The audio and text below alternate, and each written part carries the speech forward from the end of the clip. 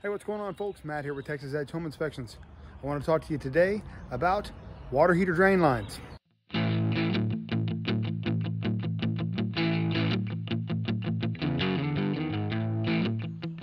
Okay, so usually you will have two drain lines coming off your water heater exiting the property within about 6 inches of the ground and angled to turn downward.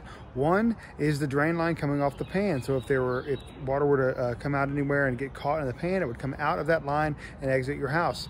So if you see water coming out of that line, you know you've got a problem and that needs to be taken care of.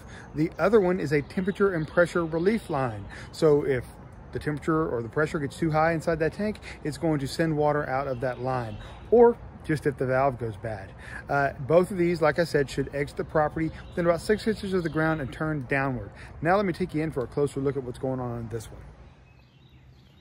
So generally, guys, the bigger of the two is going to be your drain pan, and then the smaller of the two is going to be the temperature and pressure relief line. And as you can see, we have water dripping pretty consistently from the temperature and pressure relief line. Quite a bit of water coming out of that. Now, I've already briefly been in the attic and I did see that water heater, and it is an older unit. The unit probably is in need of replacement, but it's currently working, but that valve isn't working. So at the very least, that temperature and pressure relief valve needs to be replaced so it's not sending water out here out of that line. Another thing, when it comes to termites, we want to be concerned about excess moisture near your structure.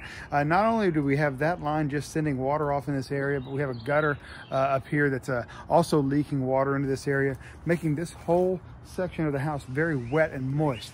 Now that is a conducive condition for termites, for wood destroying insects. So termites, subterranean termites, love to go down to the ground to get water and then come back up and eat your house. So we have wood siding, we have wood framing, we have all kinds of things that termites really like, and we have a wet area. And this is a relatively shaded area. So this is the perfect area for termites to be found.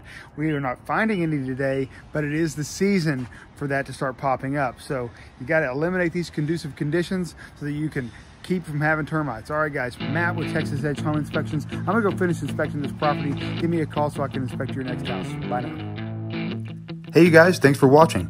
Please feel free to like and share. And if you'd like to see more of my videos, head on over to YouTube and hit subscribe.